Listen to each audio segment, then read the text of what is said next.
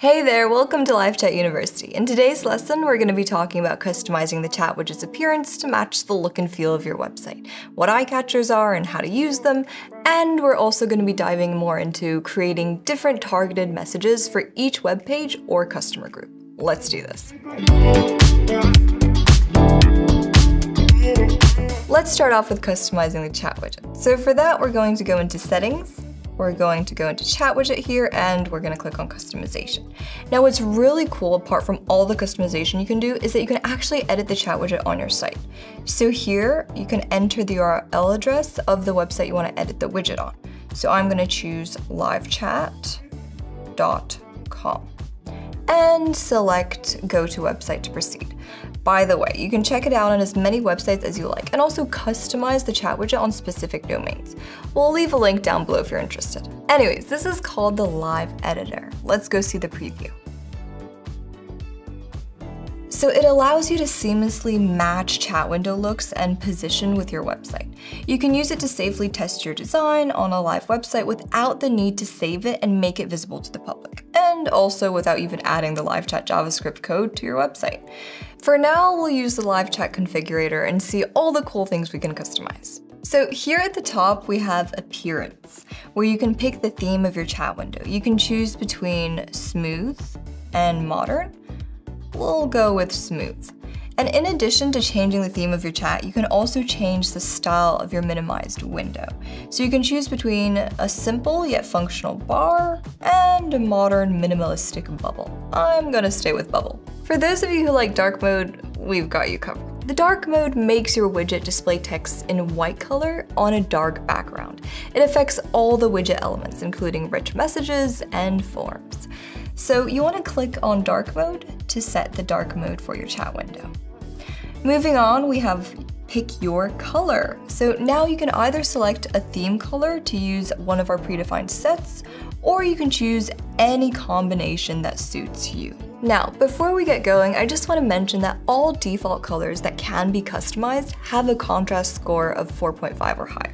And the chat widget is accessible to text-to-speech readers, which makes the chat widget accessible to visually impaired customers. If you want to make the chat widget more unique by choosing a custom color scheme, click on More Color Settings. And that's that. Next, we have Position. So in the widget position, you can decide where the chat widget should be placed on your website. You can choose between left and right. You can define the spacing between your chat widget and corresponding bottom side edges. Then we have visibility, which lets you control when to display the chat widget icon on your website. We've got 3 options to choose from. The chat widget is always available, very straightforward. And the second one, hide widget until it gets activated. The option allows you to keep your chat widget hidden until it gets activated via a greeting, an interaction with a custom start chat button added to your website, or an open chat window API method. Once a chat starts, a customer can initiate conversation by clicking on the chat widget icon as well. Lastly, we have always hide minimized widget icon. So the widget icon is never displayed. Therefore, your visitors can't initiate a chat by clicking on it. Now, chats can start when either a visitor interacts with a custom start chat button added to your website, or if you implemented an open chat window API method that builds a custom mechanism responsible for opening a chat. If you want to learn more about chat visibility, then after watching today's tutorial, you'll find a link down in the description. Next, let's move on to mobile chat widget. So in this section, you can control whether you want to show your chat widget on mobile. Now, this option is turned on by default. The chat widget is designed to look and function well on mobile. And in many countries, the majority of users access websites on their mobile devices. Now, if you decide to have it displayed on mobile, you can choose to have it appear same as on desktop. However, if you want to change your chat widget to be displayed differently on mobile devices, then you can select this option. Then we have additional tweaks, where you can change the behavior of your chat window without modifying LiveChat script added to the source code of your website. Now, there are quite a few things that you can modify. So we have Show Logo. Now you can upload your own logo that will be displayed in the top right corner next to agent details. Or we also have Show Agent's Photo. So you can decide whether you'd like to display your agent's photo during a chat, in the chat bubble, after your customer will minimize the chat window, or receive a greeting. and enable sound notifications for customers. Now, by default, your customers will be notified about a new greeting and a new message received in the chat by a sound notification. This should get their attention whenever they, for example, have minimized their browser while talking to one of your agents. However, if you'd like to disable those sound notifications, simply switch it off. Next, we have let customers rate agents. So with this option, you can decide whether your customers can rate agents during or after the chat. Let customers get chat transcripts. So you can turn this on to give your customers the possibility to request a transcript of their current chat. The chat transcript will be sent to their email. To make sure that the transcripts are sent only to the customers who want them, we send a verification email to customers requesting a transcript for the first time. Now, once their email address is verified, the requested transcripts are sent immediately. And one more very important thing, never forget it. Press Save Changes. And we did it. Now, for the most tech savvy, we actually have the Chat Widget JavaScript API, which is an easy yet powerful way to integrate your website or application with LiveChat platform. We also have LiveChat Customer SDK, which is a set of tools that helps you build a custom chat widget. So if you'd like even more customization for super specific use cases, then you can dive into LiveChat SDK after this video. But for now, there's a lot more to learn. Let's keep going.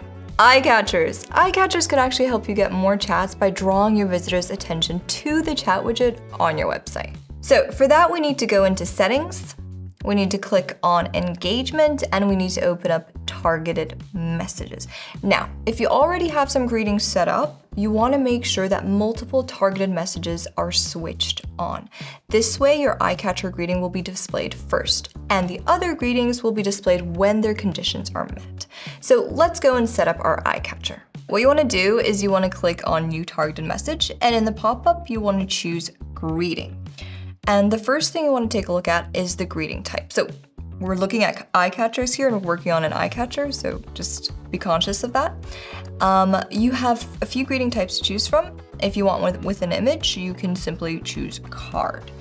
And you can actually click on the image to edit it. Now you can pick from those provided, or you can paste a link to a custom image. And you can also click on the message here or the buttons and simply edit it just like that. And next, I'm just gonna leave it as it is, and we're gonna move on to set conditions. So if you'd like the eye catcher greeting to appear immediately, you wanna set the delay to 0 seconds here. And if you'd like it to appear everywhere on your site, delete the other conditions. Now, before you do that, I want to dive into creating different eye catchers, greetings, and announcements for different pages or customer groups so that you can target the right audience with conditions. Eye catchers, greetings, and announcements all fit under targeted messages. We talked about this a bit before in our engaging customers with chat lesson, so we know the basics. You can set up different types of targeted messages depending on users' behavior, traffic source, and traffic patterns. These are the condition types you can set up. There's a lot you can change around. I know this is a lot of info for right now. However, you can take your time, rewind, rewatch, or take a look at the link about setting conditions in the description. So click on Save Greeting to save our eye catcher. Let's give our eye catcher a name. So I'll do eye catcher 0 seconds or something like that. Set it to live and save it. Now our eye catcher is up and running. Now, if you choose to upload your own image, then here are some guidelines. For formats, you want to make sure they're either JPEG, PNG, or GIF, and the optimal image size for the greeting image is 460 × 300 pixels for Retina ready. You also want to make sure to keep it simple and be aware of those small elements. Keep the context in mind, and lastly, handle animations with care. So that's all for today. Go and customize away. Let us know how it goes. Take care and see you soon.